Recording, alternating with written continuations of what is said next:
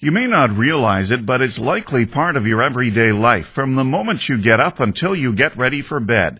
Known as polyethylene terephthalate plastic, or PET, a strong shatter-resistant but extremely lightweight form of clear polyester that is 100% recyclable. Often used for bottled water, PET's light weight reduces the amount of raw material needed compared to glass or metal, requires less energy to transport, leaves a smaller carbon footprint, and because it's durable, requires relatively less packaging for protection. But how is it made and how does it become part of everyday life?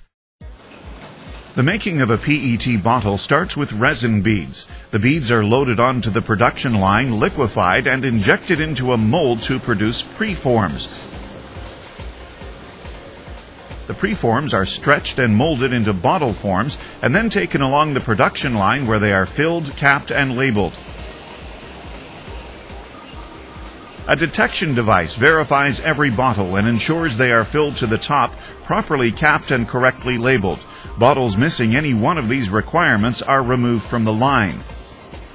The bottles continue along where they are grouped, packaged, and stored in the warehouse. On delivery days, the pellets of bottled water are loaded onto trucks and sent to retailers for consumers to enjoy.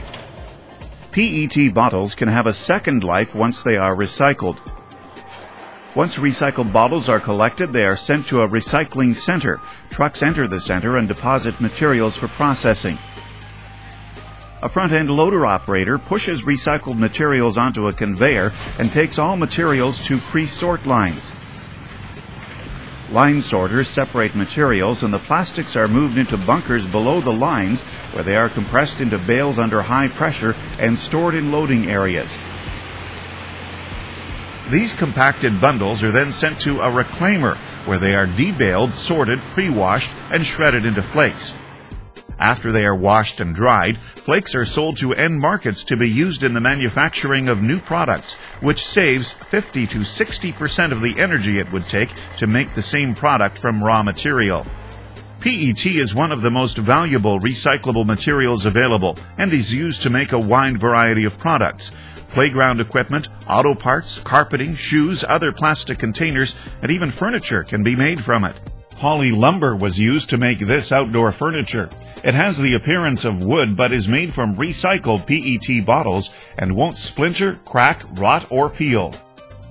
PET is one of the most consistently recycled materials on the market.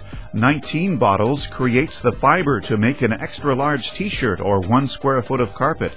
It takes only 63 bottles to make a sweater and 114 bottles to make the fiber fill for a sleeping bag. So the next time you recycle your PET bottle, know you're making a smart choice for the environment.